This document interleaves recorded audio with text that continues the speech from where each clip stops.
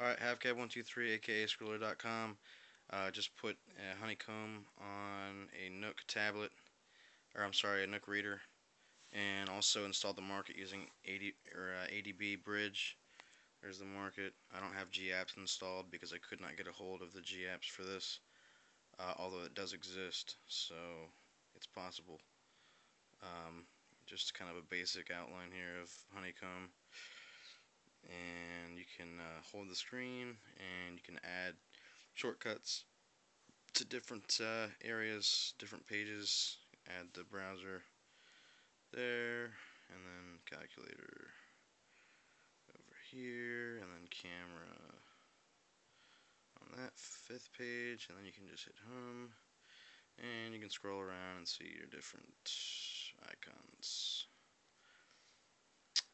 Let's see what else we got.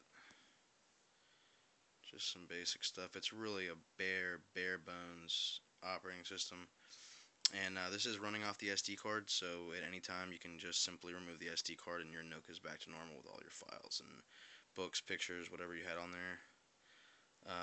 So yeah, this is HoneyComb, and we'll be doing more of these, so as things start working better and better, we'll be posting videos and trying to put some how-tos up so you guys can take a look.